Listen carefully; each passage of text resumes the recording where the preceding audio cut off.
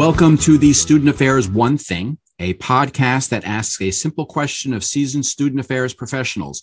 What is one thing you have learned that has helped shape your professional career? I'm your host, Stuart Brown, the developer of studentaffairs.com, one of the most accessed websites by student affairs professionals. On our pages, we have the most cost-effective job posting board, listing hundreds of open student services positions, a wide range of webinars, and a virtual exhibit hall. On today's episode, I am very pleased to welcome Dr. Chris Moody, who is the Executive Director of ACPA, College Student Educators International. He has also served in positions at the University of North Carolina, Chapel Hill, Appalachian State, American University, and the University of Memphis. Welcome to the program, Chris. Thank you. Thanks for having me. So, Chris, what is your one thing? The one thing that keeps coming up in my career path has been the idea of never closing my own doors.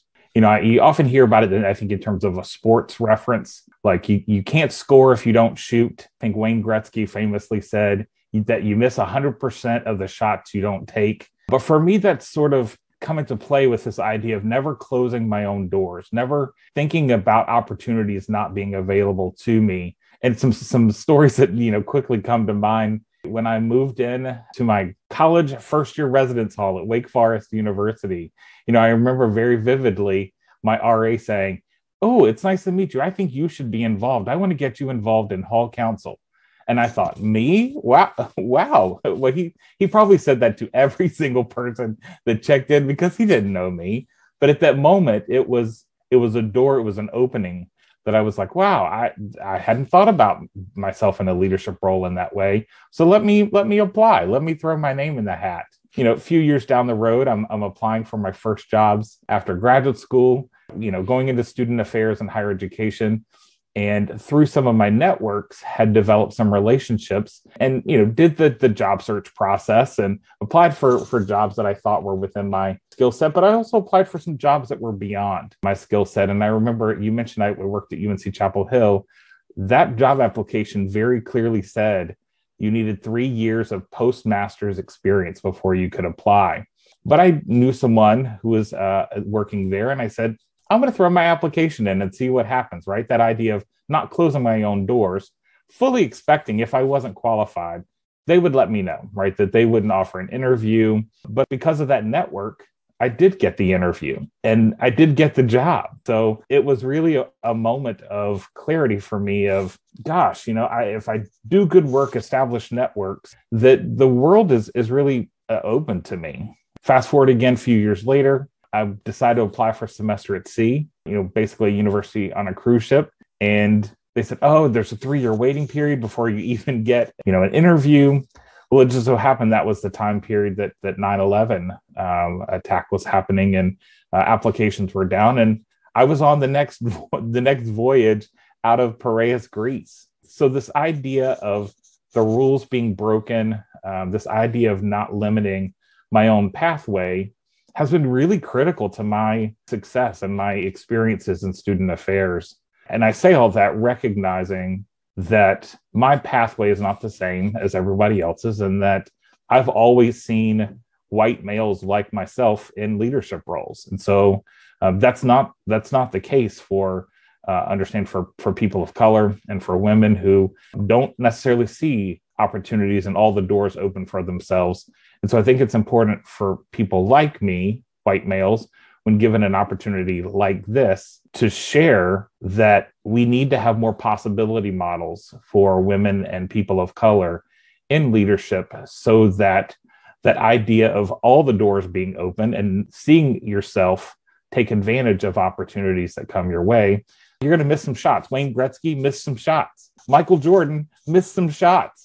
I've missed some shots, but I was willing to take those shots, and I was strategic about the places that I wanted to engage, because I think it's important that you be able to deliver once given those opportunities, that you have to be able to not just walk through those doors or enter through those doors, but to be able to do your best. And if you go through every door, you can't perform at your best. You're only going to give half of your effort. So I think selectively choosing the doors you want to go in is also an equally critical part of pursuing opportunities and really choosing what feels right for you. I think a couple of things there. You're going back to that experience when you were an incoming freshman at Wake Forest, is that you might have that semester, next year, the following year, you might have gravitated towards a leadership position, but you had someone, and like you said, I agree with you, that RA probably everyone that entered the door, hi, I think you could do it. Because part of their script, yeah. Right. It's his self-interest to have a good res hall counsel. But I think it's important that you have people, whether they're student leaders, staff people, that give others an opportunity or to help open that door for them. So it's not always you have to notice the door, but that we can help people open the door and let them decide whether to come through. But I think another thing, and maybe this wasn't necessarily for you, but you might have people that are going to be very cautious. The door might be open, but do I really want to go through that door? That we can assist people, especially people that we know, maybe on our staffs, we know they can do the job, and we can maybe help them or give them a little push through that door. Absolutely. I completely agree with you. And that's why I think establishing a network within your campus community and beyond your campus community is so critically important, with connecting through professional associations like ACPA or even a local area, because you want folks and allies and mentors, people looking out for you on your own campus. But then there are examples of times where you might need to talk with someone or get some information or run something by someone outside of your campus when your job security isn't at risk, or when you're considering an opportunity that would be a conflict of interest to talk through on your own campus. I think it's really important that you have folks in that network and in that mentoring group like you're talking about to be both inside and outside of your workplace. I think also what you're saying is take chances. That whole is to take chances. So the example you gave at Chapel Hill, looking at the job description, you could have just taken yourself out. Now, if it said Dean of Students and you were only the third year in your professional career, well, maybe that would be a bit too much of a stretch. But that it's important for us to believe in ourselves. We can do this job, but we have to, like you said, we have to take that shot.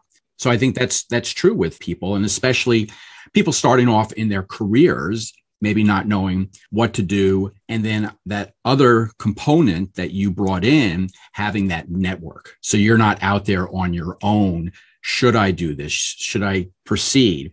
Is there someone from your graduate program, a faculty member, or someone that if you're working on a campus that you can go to? I think it's very important to bounce ideas off of. And I think it requires a vulnerability and a willingness ahead of time to say, I'm going to be told no. I'm going to be told no more than I'm told yes. And that's okay, right? That's a part of putting yourself out there and being vulnerable enough ahead of the process so that when you're told no, that it's not necessarily a statement about you, more about, this just wasn't the right opportunity for me. It leaves me open for the next thing that comes my way. And that's another important point, because we never know what's going on behind that closed door.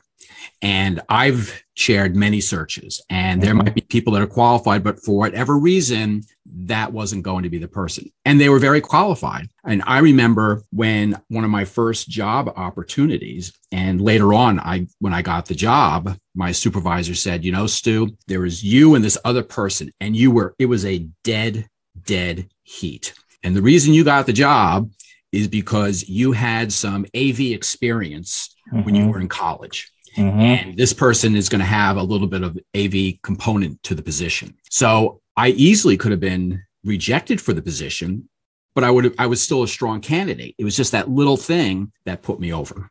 And I think it's such a critical point, especially right now with what's happening on campuses. We talk about the Great Resignation and the retirements happening and the vacant positions and people covering other jobs. A good opportunity for people to look at what skill set they want to develop.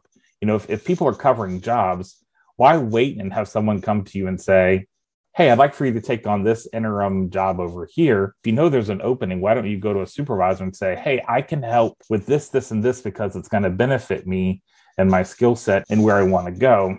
And so I think it's a really great window of time to think strategically, to show interest in what's happening on campus. And if more work is coming your way anyway, be selective and have some voice in what comes to you. So you might even be having that door opening way too far beyond all these things. But I think the key word there is strategically, that there might be a lot, but working things out with your supervisor, with your own needs of what I can do to help position yourself for whatever that next door that opens is going to be. Absolutely. It has to be right fit for you, like in where you are now in the life circumstances, and sort of alluding to what you were saying, you don't know what's going on behind the scenes of a hiring process, a search process, and saying, this is the way that I can contribute right now. It aligns with where I want to go in the future, and being really forward with that. If the supervisor of the institution says, thanks, not right now, you still have shown a demonstrated interest in supporting and being loyal and being helpful in that moment in time. And that's a muscle memory that is going to last beyond that one decision. I want to thank you for sharing your one thing. I think that is very important, like you said, unfortunately, especially nowadays, but even so, is to take chances, take risks, be a little vulnerable, and go through that door, because you don't know where it may lead you. I've been speaking with Chris Moody, the Executive Director of ACPA, College Student Educators International. You have been listening to Student Affairs One Thing, a podcast that asks a simple question of seasoned student affairs professionals. What is one thing you have learned that has helped shape your professional career? I've been your host, Stuart Brown, the developer of studentaffairs.com, one of the most accessed websites by student affairs professionals. I hope you will join us next time for another episode of the Student Affairs One Thing.